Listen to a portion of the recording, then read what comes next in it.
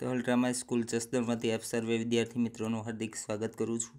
વિદ્યાર્થી મિત્રો, ખાસ આના ઉપર ધ્યાન રાખીશું કારણ કે આપને આ વિડીયો ખૂબ જ ઉપયોગી થવાનો છે। એવી જ રીતના વિદ્યાર્થી મિત્રો, આપણે આબેહૂબ આકૃતિ નક્કી કરવી તેનો આ ભાગ 2 આપણે જોઈ રહ્યા છીએ, કારણ કે આ પહેલાં એક ભાગ રજૂ થઈ ગયો છે, માટે ખાસ ધ્યાન આપશો અને એ વિડીયો તમે જોઈ લીધો હશે એવી આશા રાખું છું। હવે પ્રશ્ન નંબર 27 ઉપર જોવા જઈએ તો ખાસ વિદ્યાર્થી મિત્રો દરેક આકૃતિ ઉપર ધ્યાન રાખજો, કારણ કે આ આકૃતિ ખૂબ જ આપણને ઉપયોગી થઈ છે, જેવી રીતના કે કોમ્પિટિટિવ એક્ઝામની અંદર પણ આપણને આગળ ઉપયોગી થશે। તો વિદ્યાર્થી મિત્રો, આની અંદર જે ઉપરનો જે ચોરસ ચિહ્ન આપેલું છે એને ધ્યાનમાં લઈએ તો ઓપ્શન નંબર એ ની અંદર આપણને જમણી સાઈડમાં બતાવેલું છે, માટે આકૃતિ એને રદ કરીએ છીએ। બી ની અંદર આપણને ડાબી સાઈડમાં છે, સીમાં પણ ડાબી સાઈડ, ડીમાં પણ ડાબી સાઈડ છે। હવે ઉપરની સાઈડ જે ત્રિકોણ છે એને આપણે જોવા જઈએ તો ઓપ્શન નંબર એ રદ થઈ ગઈ છે, એટલે એમાં જોવાનું નથી। વિદ્યાર્થી મિત્રો, બીની અંદર આપણને વર્તુળ બતાવેલું છે, માટે આકૃતિને રદ કરીએ છીએ। સીની અંદર આપણને ઉપરની તરફ છે અને ત્રિકોણ ડીની અંદર પણ ત્રિકોણ ઉપરની તરફ છે, માટે એ રદ થતી નથી। ત્યારબાદ નીચેનું જે વર્તુળ છે એ જોઈએ તો ઓપ્શન નંબર સીની અંદર જોવા મળી છે, ડીમાં જોવા મળી છે, પણ ડીમાં જે આ સાઈડ છે ટૂંકી સાઈડમાં જોવા મળી છે, અહીંયા આપણે કોયડા આકૃતિમાં લાંબી સાઈડમાં જોવા મળી છે, માટે આકૃતિ નંબર ડી રદ થઈ છે। આપણો જવાબ છે ઓપ્શન નંબર સી। હવે એવી જ રીતના 28મા પ્રશ્નની અંદર જોઈએ તો આપણને જે પર્ણ આપેલું છે, ખાસ ધ્યાન રાખજો વિદ્યાર્થી મિત્રો, આ પર્ણની અંદર આવી જે આકૃતિ છે આપણને ઘણી વખત ટૂંકમાં ઘણું બધું વિચારવાનું થતું હોય, કારણ કે આની અંદર શોર્ટ જવાબથી ઘણી વખત આપણે મુશ્કેલીમાં મુકાઈ જતા હોઈએ છીએ। આ આકૃતિની અંદર જે ઉપરની તરફથી એક રેખા આપેલી છે વચ્ચે જે, અને અહીંયા જે આપણને ત્રિકોણ આકાર બતાવેલો છે ઓપ્શન નંબર એ ની અંદર આપણને જોવા મળે છે, બીમાં પણ જોવા મળે છે, સીમાં જોવા મળે છે, ડીમાં જોવા મળતું નથી, કારણ કે એમાં આડો ભાગ છે અને ત્યાર પછી આપણને તેર રેખાઓ મળે છે, માટે આકૃતિ નંબર ડી રદ કરીએ છીએ। હવે ઓપ્શન નંબર એ બી સી ની અંદર આપણો જવાબ છુપાયેલો છે। હવે એવી જ રીતના બીજું ચિહ્ન લઈને આગળ વધીએ તો એની અંદર જોવા મળી છે, બીમાં જોવા મળતું નથી, કારણ કે એમાં ડાયરેક્ટ આમ ત્રિકોણથી રેખા ટચ થઈ છે રેખા સાથે। ઓપ્શન નંબર સીમાં જોવા મળે છે। હવે ત્રીજી ચિહ્ન લઈએ તો ઓપ્શન નંબર એની અંદર જોવા મળે છે, સીમાં જોવા મળતું નથી, કારણ કે એમાં ડાયરેક્ટ અહીંથી રેખાને ટચ થઈ અને જાય છે, એટલા માટે એને રદ કરીએ છીએ। આપણો જવાબ આની અંદર ઓપ્શન નંબર એ છે। તો વિદ્યાર્થી મિત્રો, ખાસ આકૃતિ ઉપર ધ્યાન આપતા રહીશું। 29મી આકૃતિની અંદર જે ત્રિકોણ છે એની ઉપર જે નાની જે રેખા આપેલી છે આ રીતના તીર, એ તીર જોઈએ તો ઓપ્શન નંબર એમાં, બીમાં, સીમાં અને ડીમાં ચારેયમાં જોવા મળે છે। ઓપ્શન નંબર ત્યાર પછી કોયડા આકૃતિની અંદર જે ઘટ બિંદુ છે એ પણ આપણને ચારે ભાગની અંદર જોવા મળે છે। એની નીચે જે નાની રેખા આપેલી છે એ ઓપ્શન નંબર એ, બી અને ડીમાં જોવા મળે છે, પરંતુ સીમાં જોવા મળતી નથી, માટે એને રદ કરીએ છીએ। ત્યારબાદ ડાબી સાઈડમાં જે વર્તુળ આપેલું છે ઓપ્શન નંબર એમાં જોવા મળે છે, બીમાં જોવા મળતું નથી, માટે એને રદ કરીએ છીએ। સીમાં એ કેન્સલ થઈ ગઈ છે, ઓપ્શન નંબર ડીમાં જોવા મળે છે। ત્યારબાદ જમણી સાઈડમાં જે વર્તુળ આપેલું છે એ જોવા જઈએ તો ઓપ્શન નંબર એની અંદર ઘટ વર્તુળ છે, માટે એને રદ કરીએ છીએ। અને ઓપ્શન નંબર બી, સી તો ઓલરેડી કેન્સલ થયેલા છે, માટે ઓપ્શન નંબર આપણો જવાબ છે ડી। વિદ્યાર્થી મિત્રો, આવી રીતના એક એક ચિહ્નને લઈ અને આપણે આગળ વધતા રહીશું। પ્રશ્ન નંબર 30 ઉપર જોવા જઈએ તો પ્રશ્ન નંબર 30માં જે આપણને ફૂલ જેવો આકાર આપેલો છે એના ઉપર ખાસ ધ્યાન રાખીશું। આપણને ટોટલી આ જે પ્રશ્ન આપેલો છે એની અંદર ટોટલી કેટલા વળાંક આપેલા છે અને કે કેટલા સ્ટેપ આપેલા છે એ ધ્યાનમાં લઈશું। તો વિદ્યાર્થી મિત્રો, ખાસ આની અંદર સ્ટેપ મહત્વના છે। કેટલા એરા આપેલા છે તો કે 1, 2, 3, 4 અને 5 એરા છે ઓલરેડી, 1, 2, 3, 4, 5। તો ઓપ્શન નંબર એ ની અંદર આપણને 5 એરા જોવા મળે છે, 1, 2, 3, 4, 5, 6, માટે એ આકૃતિ રદ કરીએ છીએ, કારણ કે ઓલરેડી એમાં 6 એરા આપેલા છે। બી ની અંદર 1, 2, 3, 4, 5, એની અંદર 5 છે। સી ની અંદર ઓપ્શન નંબર સી ની અંદર 4 એરા આપેલા છે, માટે એને રદ કરીએ છીએ। ડીમાં 1, 2, 3, 4, 5, 5 એરા આપેલા છે માટે એને રદ કરતા નથી। તો વિદ્યાર્થી મિત્રો ખાસ આપણે ધ્યાન આપીશું કે આપણી પાસે હવે બી અને ડી બે ઓપ્શન બાકી રહ્યા છે। તો એની અંદરથી બી અને ડીમાં આપણો જવાબ છે। માટે વિદ્યાર્થી મિત્રો ખાસ ધ્યાન આપીશું કે આપણને જે બહારની સાઈડ જે વળાંક આપેલા છે એ સ્ટેપ આપણને ઓપ્શન નંબર ડીની અંદર જોવા મળતા નથી। માટે ઓપ્શન નંબર ડીને રદ કરીએ છીએ। આપણો જવાબ છે ઓપ્શન નંબર બી। વિદ્યાર્થી મિત્રો 31મી આકૃતિ ઉપર ધ્યાન આપીશું। 31માં પ્રશ્નની અંદર આ જે કોયડા આકૃતિ છે એની અંદર સૌપ્રથમ કોઈ પણ એક ચિહ્નને લઈ અને આપણે આગળ વધીશું। તો ખાસ ધ્યાન રાખશો વિદ્યાર્થી મિત્રો કે ઉપરની તરફ જે આપણને અંદર સ્ટાર આપેલો છે એ સ્ટારને ધ્યાનમાં રાખી અને આગળ વધીએ તો ઓપ્શન નંબર એની અંદર જોવા મળે છે, બીની અંદર જોવા મળે છે, સીની અંદર પણ જોવા મળે છે અને ડીની અંદર પણ જોવા મળે છે। તો વિદ્યાર્થી મિત્રો એની નીચેની બે રેખાઓને ધ્યાનમાં લઈએ તો એમાં જોવા મળે છે, બીમાં જોવા મળે છે, સીમાં મળે છે પરંતુ ટૂંકી રેખા છે માટે એને રદ કરીએ છીએ અને ડીની અંદર પણ જોવા મળે છે। ત્યારબાદ વિદ્યાર્થી મિત્રો આપણે જે અહીંયા જે આપણને હેન્ડલ આપેલું છે એ ઓપ્શન નંબર ડીની અંદર અલગ પ્રકારનું છે માટે એને રદ કરીએ છીએ। હવે વિદ્યાર્થી મિત્રો ખાસ ઓપ્શન નંબર આપણી પાસે માત્ર બે જ રહ્યા છે, એ અને બી, એની અંદર આપણો જવાબ છુપાયેલો છે। તો હવે આપણે જે સ્ટાર આપેલા છે એની અંદર આપણે ગણતરી કરીએ તો 1, 2, 3, 4, 5, 6 ખૂણા આપેલા છે। તો ઓપ્શન નંબર એની અંદર 1, 2, 3, 4, 5, 6 આની અંદર 1, 2, 3, 4, 5, 6 ઓપ્શન નંબર બી છે એની અંદર આપણને જે હેન્ડલ આપેલું છે આપણે હેન્ડલને ચકાસણી કરી લઈએ કારણ કે બધી રીતે જોતા વ્યવસ્થિત બંને એક સેમ લાગે છે। જ્યારે હેન્ડલ જોઈને ખ્યાલ આવે છે કે ઓપ્શન નંબર કયો આવશે કારણ કે આ જે હેન્ડલ આપેલું છે એ ઓપ્શન નંબર બી છે એની સાથે મેચ થાય છે, એમાં જોવા મળતું નથી માટે એને રદ કરીએ છીએ। હવે ત્યારબાદ 32મી આકૃતિ ઉપર આપણે ધ્યાન રાખીશું। તો વિદ્યાર્થી મિત્રો સૌપ્રથમ આવી જે આકૃતિ છે એની અંદર વર્તુળ છે ઉપરની સાઈડ બંને એ ધ્યાનમાં લઈ અને આગળ વધીએ તો વિદ્યાર્થી મિત્રો એ વર્તુળ જે છે એ ઓપ્શન નંબર એની અંદર અહીંયા જોવા મળતું નથી માટે એને રદ કરીએ છીએ। બીની અંદર જોવા મળે છે, સીમાં જોવા મળે, ડીમાં પણ જોવા મળે। ત્યારબાદ અહીંયા જે તીર રેખા આપેલી છે, વક્ર રેખા આપેલી છે, અહીંયા વક્ર રેખા બંને સાઈડ ધ્યાનમાં લઈએ તો ઓપ્શન નંબર એની અંદર કેન્સલ થઈ ગઈ છે માટે એમાં જોવાનું નથી। બીની અંદર જોઈએ તો બીની અંદર આપણને ઉલટી દિશામાં આપેલી છે માટે એને રદ કરીએ છીએ। ઓપ્શન નંબર સીમાં જોવા મળી છે, ડીમાં પણ જોવા મળે છે। ત્યારબાદ પ્લસ ચિહ્ન છે એને આપણે ધ્યાનમાં લઈએ તો એ પ્લસ ચિહ્ન આપણને બંનેમાં જોવા મળે છે, સી અને ડી બંનેમાં જોવા મળે છે। ત્યારબાદ વિદ્યાર્થી મિત્રો આપણે નીચેની જે રેખા આપેલી છે વક્ર રેખા એને ધ્યાનમાં લઈએ તો ઓપ્શન નંબર સીની અંદર જોવા મળે છે, ડીમાં પણ જોવા મળે છે। ખાસ વિદ્યાર્થી મિત્રો નીચેના જે વર્તુળ છે એને ધ્યાનમાં લઈએ તો બંનેમાં આપેલા છે। ત્યારબાદ વચ્ચેનું જે ચિહ્ન છે એ ઓપ્શન નંબર સીમાં આપેલું છે, ડીમાં આપણને ઉલટું આપેલું છે, આ રીતના આપેલું છે માટે આકૃતિ ડી રદ થઈ છે। ઓપ્શન નંબર સી આપણો જવાબ છે। તો આવી જ રીતના વિદ્યાર્થી મિત્રો 33મી આકૃતિ ઉપર આપણે ધ્યાન રાખીએ તો આપણને જે બરણી આપેલી છે એની અંદર સૌપ્રથમ આપણે જોવા જઈએ તો ઉપરનું જે ઢક્કણ આપેલું છે એ ચિહ્ન જોઈશું તો ઓપ્શન નંબર એની અંદર જોવા મળે છે, બીમાં જોવા મળે છે, સીમાં પણ જોવા મળે છે પણ એમાં જે આડો ભાગ આપેલો છે એ નથી માટે એને રદ કરીએ છીએ। ઓપ્શન નંબર ડીની અંદર પણ જોવા મળે છે। ત્યારબાદ વિદ્યાર્થી મિત્રો આ રીતની આકૃતિ આપેલી હોય ત્યારે ખાસ ધ્યાન રાખવાનું રહેશે। ઓપ્શન પછી અંદરની સાઈડ પ્લસ આપેલું છે એમાં જોવા મળતું નથી, બી અને ડી બંનેમાં જોવા મળે છે માટે એ રદ કરતા નથી।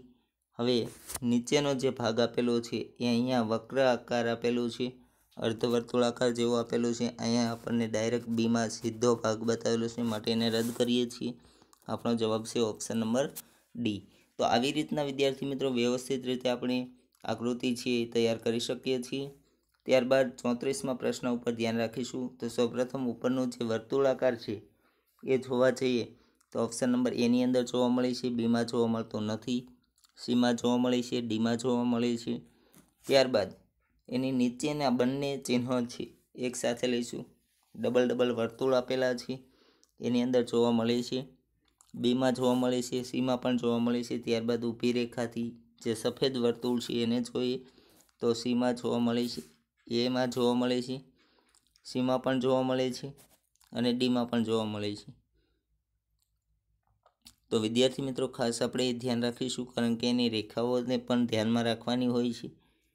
હવે ત્યારબાદ જે બીજા જે બે વર્તુળ આપેલા છે એને ધ્યાનમાં લઈએ તો ઓપ્શન નંબર એની અંદર જોવા મળે છે, પરંતુ અહીંયાથી રેખાઓ છે બંને અલગ અલગ છે, જે સાથે હોવી જોઈએ જોવા મળતી નથી.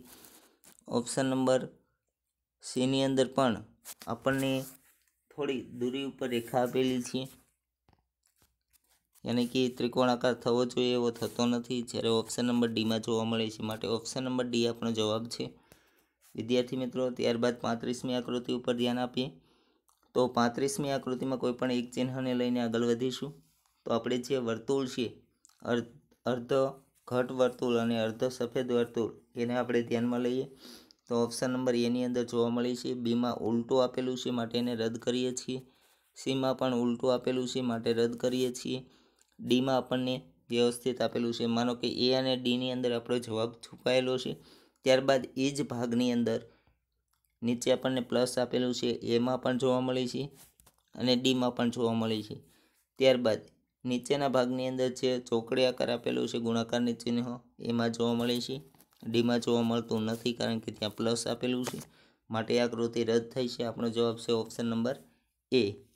ત્યારબાદ આગળ વધીએ વિદ્યાર્થી મિત્રો 36મી આકૃતિ ઉપર જઈએ તો 36મી આકૃતિની અંદર ખાસ આવી આકૃતિ આપેલી હોય ત્યારે આપણે જોવાનું રહેશે કે દરેક ભાગ છે એ વ્યવસ્થિત હોવા જોઈએ. તો વિદ્યાર્થી મિત્રો આપણને આકૃતિ નંબર 1 એ આપેલી છે કોયડા આકૃતિ, એની અંદર જે ઉપરની જે ઈની અંદર જે રેખા આપેલી છે તિર્યક રેખા એ જોવા જઈએ તો ઓપ્શન નંબર એની અંદર આપણને જોવા મળતી નથી કારણ કે અહીંયા અટકી જાય છે, છેક પહોંચવી જોઈએ પહોંચતી નથી. ઓપ્શન નંબર બીમાં પણ ઉલટી રેખા આપેલી છે, સીમાં આપણને જોવા મળે છે, ડીમાં આપણને જોવા મળતી નથી કારણ કે ઉપર જે રેખા બીજી આપેલી છે, માટે ઓપ્શન નંબર સી આપણો જવાબ છે. ત્યારબાદ 37મી આકૃતિ ઉપર ધ્યાન આપીએ તો 37મી આકૃતિ જે પોઝિશનમાં છે, જે સ્થિતિમાં છે એ સ્થિતિમાં આપણને ABCDમાંથી કોઈ પણ એક આકૃતિ મળવી જોઈએ. તો વિદ્યાર્થી મિત્રો ખાસ આવી આકૃતિ ઉપર આપણે ધ્યાન આપીશું કારણ કે આની સ્થિતિમાં આને લાવીએ તો એ આવી શકતી નથી, આની સ્થિતિમાં બી પણ આવી શકતી નથી. ઓપ્શન નંબર સી જોવા જઈએ તો ઓપ્શન નંબર સી છે એ આવી શકે છે, ડી આવી શકતી નથી કારણ કે આ આકૃતિ છે એને આવી રીતના અહીંયા આમ કરવાથી આકૃતિ છે એ વ્યવસ્થિત થઈ શકે એમ છે, પરંતુ ડી જોવા મળતી નથી, માટે આપણો જવાબ છે ઓપ્શન નંબર સી. વિદ્યાર્થી મિત્રો દરેક આકૃતિ ઉપર આપણે ખૂબ વ્યવસ્થિત ધ્યાન આપવું પડશે. આ આકૃતિની અંદર બાહ્ય જે વર્તુળ આપેલા છે એને આપણે કાઉન્ટ કરશું. પહેલાં સૌપ્રથમ 1 2 3 4 5 કોયડા આકૃતિની અંદર 5 ઊભા વર્તુળ આપેલા છે.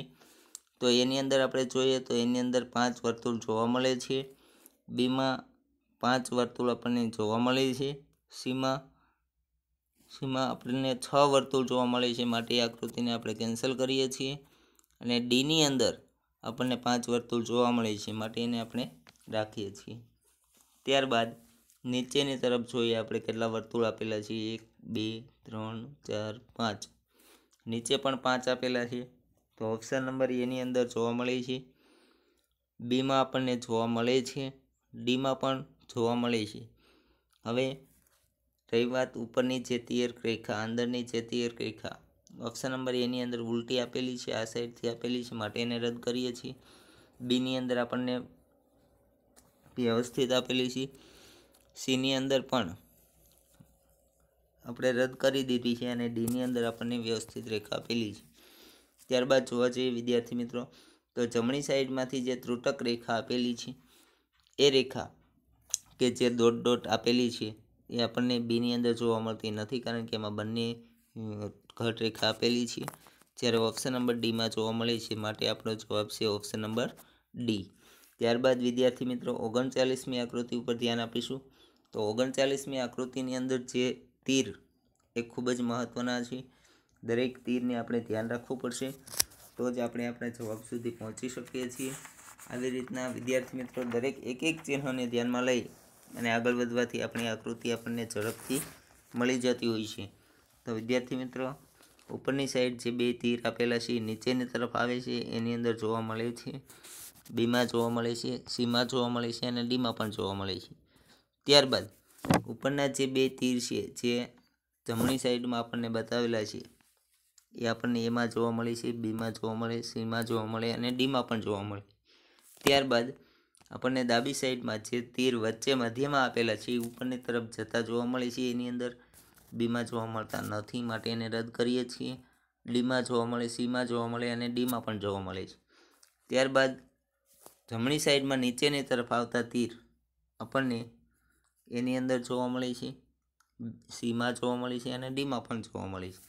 ત્યારબાદ નીચેના બંને સાઈડના જે તીર છે ઉપરની તરફ જાય છે એમાં જોવા મળે છે, સીમાં અને ડીમાં પણ જોવા મળે છે. ત્યારબાદ આજે નીચેની તરફના જે મધ્યના તીર એ આપણને ડાબી સાઈડમાં જતા એમાં જોવા મળે છે, સીમાં જોવા મળે છે અને ડીમાં પણ જોવા મળે છે.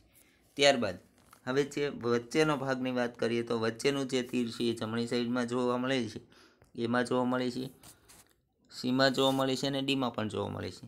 ત્યારબાદ ડાબી સાઈડમાં ઉપરની તરફ જતું તીર એમાં જોવા મળે છે, સીમાં જોવા મળે અને ડીમાં પણ જોવા મળે. ત્યારબાદ નીચેની તરફનું તીર, તો એ તીર આપણને ડાબી સાઈડમાં જતું એમાં જોવા મળે છે, સીમાં મળે છે અને ડીમાં પણ ડીમાં મળતું નથી, માટે આકૃતિને રદ કરીએ છીએ. વિદ્યાર્થી મિત્રો આની અંદર આ આકૃતિની અંદર આપણે જોવા જઈએ તો દરેક ચિહ્ન આપણને મળતા હોય તો હજુ એક ચિહ્ન આપણે બાકી છે. આ બાજુનું જે ઉપરની સાઈડ જમણી સાઈડમાં ઉપરનું તીર જાય છે એ એમાં જોવા મળતું નથી, કારણ કે નીચેની તરફ આવે છે, જ્યારે ઓપ્શન નંબર સીમાં આપણને જોવા મળે છે. હવે 40મા પ્રશ્નની વાત કરીએ વિદ્યાર્થી મિત્રો.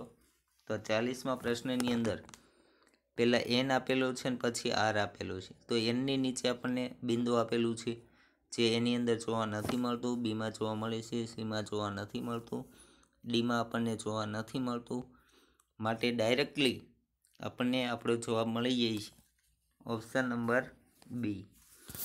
તો આવી રીતના આકૃતિ ઝડપથી આપણે આપણા જવાબ સુધી પહોંચી શકીએ છીએ.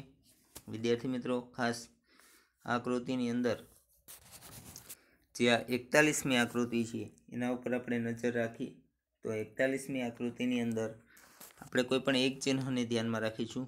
અહીંયા ઉપર જે લંબચોરસ આપેલું છે એની અંદર જોવા મળે છે, બીમાં જોવા મળે છે, સીમાં મળે છે, પરંતુ ડીમાં આપણને ડાબી સાઈડમાં બતાવેલું છે, માટે એને રદ કરીએ છીએ. એવી જ રીતના બાજુનું જે સાઈડમાં આપેલું છે ડાબી સાઈડમાં એ આપણે જોવા જઈએ તો એમાં જોવા મળે છે, બીમાં જોવા મળે, સીમાં જોવા મળે છે. ત્યારબાદ જમણી સાઈડમાં એ ચિહ્ન જોવા મળે છે, અહીંયા પણ જોવા મળે છે અને સીમાં પણ જોવા મળે છે. ત્યારબાદ નીચેની તરફનું ચિહ્ન એમાં જોવા મળે છે, બીમાં મળે છે, સીમાં મળે છે, પરંતુ સીમાં અહીંયા આપણને ત્રિકોણ બતાવેલો છે, માટે એને રદ કરીએ છીએ. હવે ઓપ્શન નંબર એ અને બી આપણી પાસે બાકી રહ્યા છે. તો ઓપ્શન નંબર એની અંદર જે આપણને ચતુષ્કોણ આપેલું છે એ આપણને એની અંદર જોવા મળી છે, પરંતુ બીમાં જોવા મળતું નથી, માટે બીને રદ કરીએ છીએ. આપણો જવાબ છે એ. વિદ્યાર્થી મિત્રો આવી રીતના આપણે વ્યવસ્થિત આપણા જવાબ સુધી પહોંચી શકીએ છીએ. એવી જ રીતના 42મી આકૃતિ ઉપર ધ્યાન આપીશું. દરેક વિદ્યાર્થી મિત્રો ખાસ ધ્યાન આપશે. 42મી આકૃતિની અંદર કોઈ પણ આ જે સ્ટેન્ડ આપેલું છે એમાં ઉપરની તરફ જે વર્તુળાકાર આપેલું છે એને ધ્યાનમાં લઈએ તો એ વર્તુળાકાર છે એ આપણને એની અંદર જોવા મળે છે, બીમાં જોવા મળે, સીમાં જોવા મળે, પરંતુ ડીમાં મોટો ભાગ આપેલો છે એટલે રદ કરીએ છીએ. હવે વિદ્યાર્થી મિત્રો ખાસ કરીને એની અંદર જે આપણને ચોરસ ભાગ આપેલો છે એ આપણને એની અંદર જોવા મળતો નથી, બીમાં જોવા મળે છે અને સીમાં જોવા મળે છે.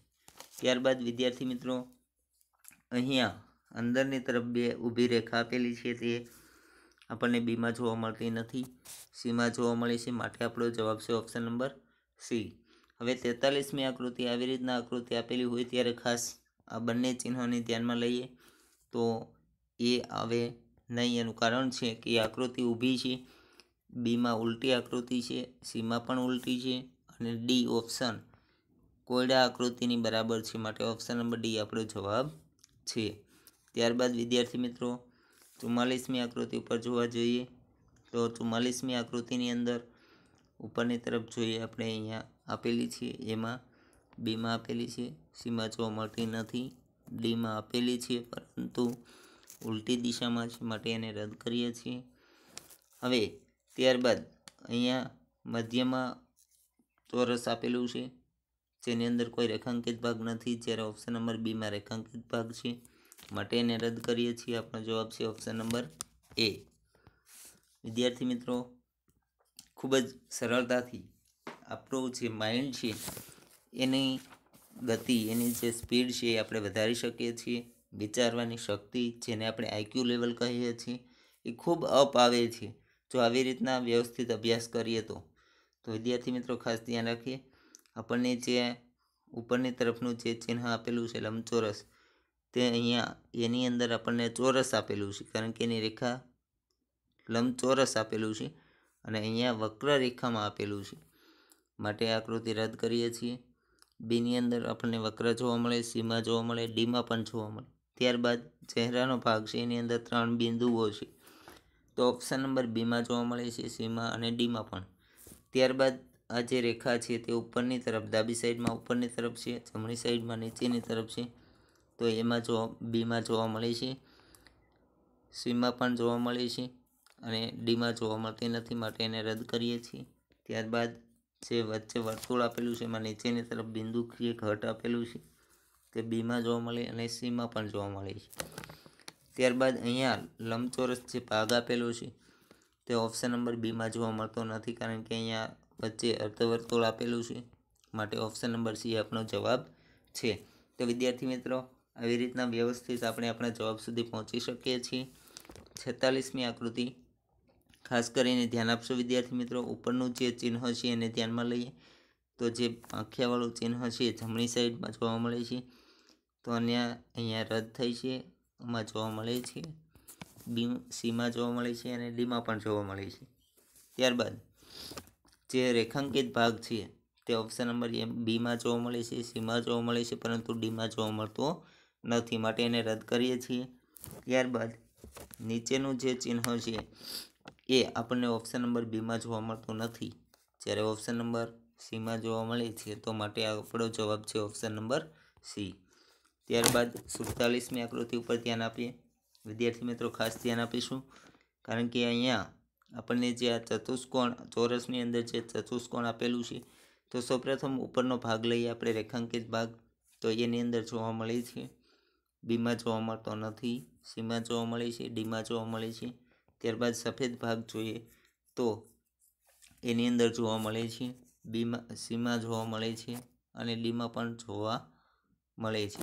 ત્યારબાદ એની બાજુનો જે ભાગ છે રેખાંકિત ભાગ, ઊભી રેખાઓ આપેલી છે, તે ઓપ્શન નંબર એની અંદર જોવા મળે છે, સીમાં જોવા મળે છે, પરંતુ ડીમાં જોવા મળતો નથી, માટે એને રદ કરીએ છીએ. તો વિદ્યાર્થી મિત્રો હવે આપણી પાસે એ અને સી આ બંને આકૃતિની અંદર આપણો જવાબ છે, તો ખાસ ધ્યાન રાખીશું. અહીંયા જે મધ્યમાં જે ઘટ બિંદુ આપેલું છે એમાં જોવા મળે છે, સીમાં જોવા મળતું નથી, માટે એને રદ કરીએ છીએ. આપણો જવાબ છે ઓપ્શન નંબર એ. ત્યારબાદ આગળ વધીએ વિદ્યાર્થી મિત્રો, તો 48મા પ્રશ્નની અંદર આપણને જે ઉપરથી જે તીર આપેલું છે, આ જે તીર છે એમાં જોવા મળતું નથી, બીમાં જોવા મળે છે, સીમાં જોવા મળે છે અને ડીમાં પણ જોવા મળે છે. ત્યારબાદ બીજું જે તીર છે ટૂંકમાં જમણી સાઈડથી ડાબી સાઈડ આપેલું છે, એ આપણને બીની અંદર જોવા મળે છે. સીમાં બંને સાઈડ તીર આપેલા છે માટે એને રદ કરીએ છીએ અને ડી ઓપ્શનની અંદર આપેલું છે. ત્યારબાદ પહેલું ડાબી સાઈડનું પહેલું તીર નીચેની તરફ આપેલું છે, જે આપણને ઓપ્શન નંબર બીમાં જોવા મળે છે. ડીમાં પણ જોવા મળે છે. વચ્ચેનું ચિહ્ન બંને બાજુ બિંદુવાળી રેખા આપેલી છે, તો ઓપ્શન નંબર બીની અંદર જોવા મળતું નથી. ઓપ્શન નંબર ડીની અંદર જોવા મળે છે, માટે આપણો જવાબ છે ઓપ્શન નંબર ડી. ત્યારબાદ 49મા પ્રશ્ન ઉપર ધ્યાન આપીશું. તો એની અંદર ખાસ ધ્યાન રાખીશું કે આ જે ઉપરનો જે ભાગ આપેલો છે એ ઓપ્શન નંબર એની અંદર જોવા મળતો નથી, બીમાં જોવા મળે છે, સીમાં આપણને જોવા મળતો નથી, ડી ઓપ્શનની અંદર આપણને જોવા મળે છે, માટે આપણે એ આકૃતિને રદ કરતા નથી. ત્યારબાદ વિદ્યાર્થી મિત્રો 49મી આકૃતિની અંદર આ જે ભાગ આપેલો છે ત્રિકોણવાળો એ ઓપ્શન નંબર એની અંદર બીની અંદર જોવા મળે છે, ડીમાં પણ જોવા મળે છે. ત્યારબાદ નીચેનો ભાગ છે તે આપણને અહીંયા બીમાં જોવા મળતો નથી, કારણ કે અહીંયા રેખા આપેલી છે એટલા માટે. જ્યારે આપણો ઓપ્શન નંબર જવાબ છે આપણો ડી. ત્યારબાદ લાસ્ટ આકૃતિ વિદ્યાર્થી મિત્રો ખાસ ધ્યાન આપશો. આ જે વર્તુળ છે એને આપણે ધ્યાનમાં રાખીશું. તો એની અંદર જોવા મળે છે, બીમાં જોવા મળે, સીમાં અને ડીમાં પણ જોવા મળે છે. ત્યારબાદ ઉપરની જે રેખા છે એને ધ્યાનમાં લઈએ તો અહીંયા જોવા મળે છે, બીમાં જોવા મળે છે, સીમાં જોવા મળતી નથી, ડીમાં પણ જોવા મળતી નથી, કારણ કે અહીંથી ત્રુટક આપેલી છે. તો વિદ્યાર્થી મિત્રો એ અને બીની અંદર આપણો જવાબ છુપાયેલો છે. તો ખાસ ધ્યાન રાખીશું વિદ્યાર્થી મિત્રો. નીચેના જે ચિહ્ન હશે એને ધ્યાનમાં લઈએ ત્રિકોણને, તો એની અંદર જોવા મળે છે, બીમાં જોવા મળતા નથી, માટે આપણો જવાબ છે ઓપ્શન નંબર એ. તો વિદ્યાર્થી મિત્રો આની અંદર આપણે 27થી લઈ અને 50 પ્રશ્નોનો આપણે અભ્યાસ કર્યો અને ખૂબ જ આપને ગમ્યો હશે. અને આ વિડીયોને પૂરેપૂરો જોવો જેથી કરીને આપણને આગળના સમયમાં ખૂબ ઉપયોગી થશે. વિદ્યાર્થી મિત્રો આવી રીતના દરેક વિડીયો જોતા રહેજો.